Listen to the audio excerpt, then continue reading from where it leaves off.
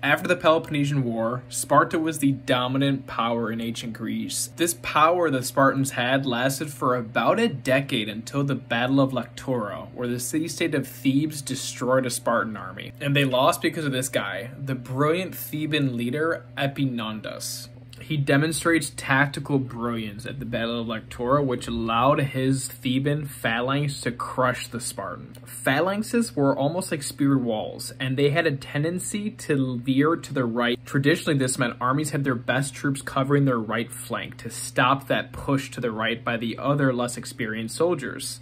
The Thebans did the opposite. In the Battle of Lectura, they overstacked the left-hand side of the phalanx, which forced the Spartan elite soldiers to face overwhelming numbers and get crushed. Sparta's defeat at the Battle of Lectura was a casting call for the end of their hegemony. The Thebans were now the most dominant player in ancient Greece.